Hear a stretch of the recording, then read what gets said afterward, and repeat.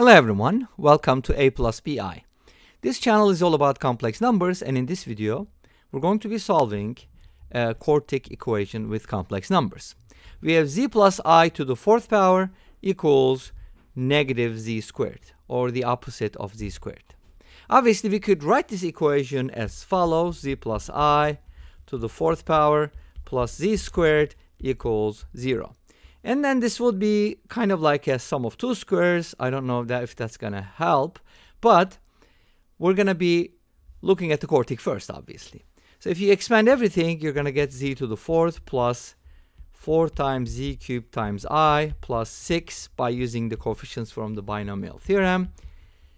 And then 4z times I to the third. And finally, you're going to finish with I to the fourth and then add another z squared. And the whole thing is equal to 0. Now let's go ahead and simplify the powers of I here. For example, this is z to the fourth. And as you know, I squared is negative 1. I to the fourth is just 1. And I cubed is the same as negative I. Okay?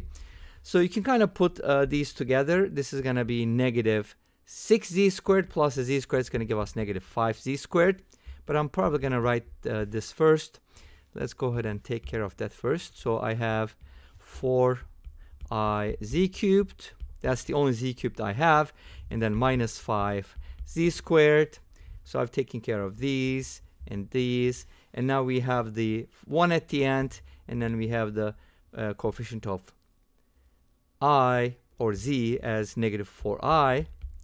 And finally, plus 1 equals 0.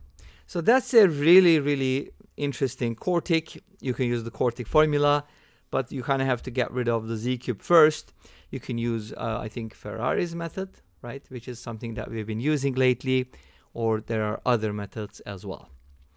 Anyways, this is going to be a pretty complicated case, so that's why I'm not going to worry about it, but you can definitely try to solve it because the solutions actually are not that complicated.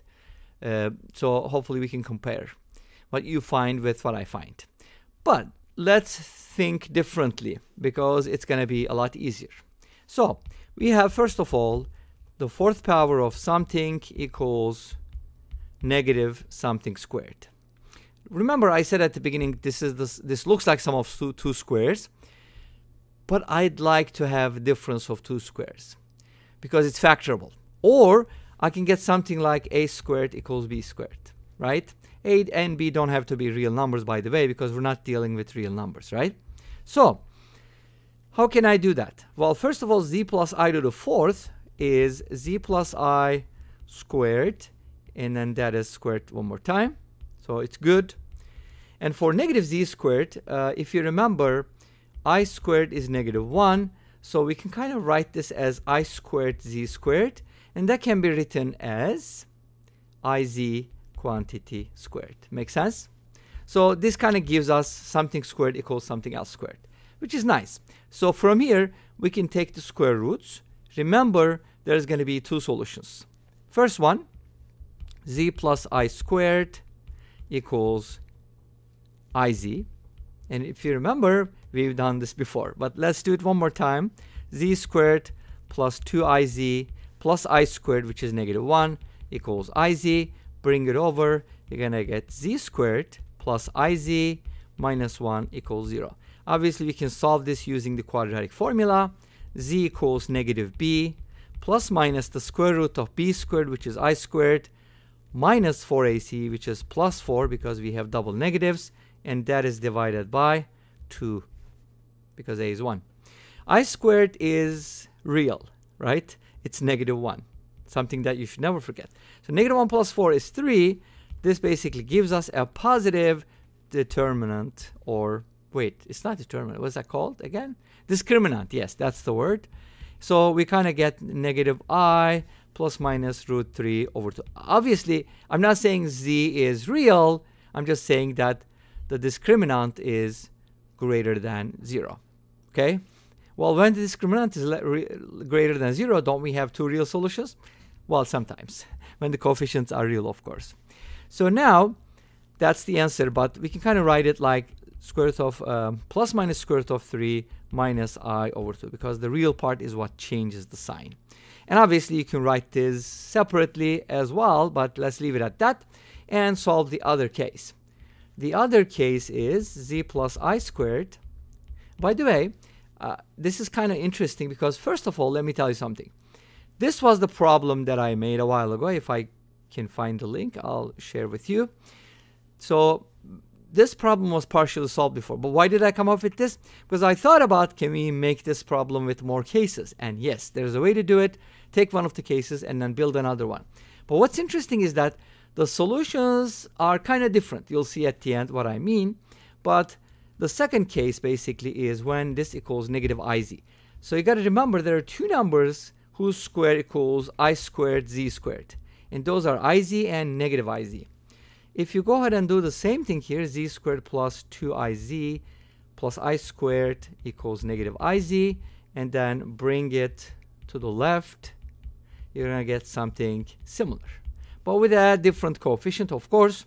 And if you try to solve this using the quadratic formula one more time, you're going to get negative b, which is negative 3i, plus minus the square root of 3i squared, which is 9i squared, minus 4ac, again, which is plus 4 divided by 2.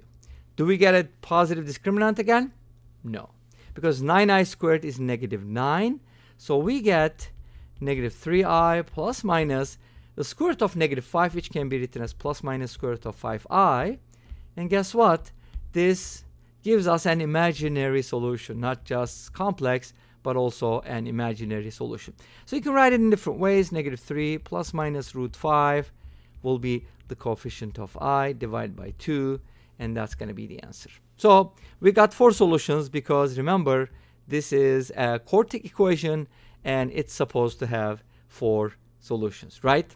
Okay, great. Now, so we solved it. Again, we did basically break it down into 2 cases, and then we solved each one. You already know the first one, but we did it again, and then these are the solutions we got. So they're kind of different forms, right? One of them is like a plus bi form. The other one is kind of like just a bi, which is imaginary. Okay? Now let's go ahead and go back to our Quartic equation and look at a couple different things, and then we'll just finish up with that. Okay? But these are all the solutions to our Quartic equation. Take note. Okay. So now our Quartic basically turns into something like this. Like I said earlier, this is the difference of, no, I don't want to delete anything. This is the difference of, I mean, the sum of 2 squares that I was talking about, right? I guess I deleted the color. So, and then we can write this in different forms. This was the Quartic that I basically ended up with, right? And again, if you try to solve this Quartic, you should get the exact same solutions. But guess what? It's going to be super painful. And these are the complex solutions one more time. And this brings us to the end of this video. Thank you for watching. I hope you enjoyed it. Please let me know. Don't forget to comment, like, and subscribe. I'll see you next time with another video. Until then, be safe, take care, and bye-bye.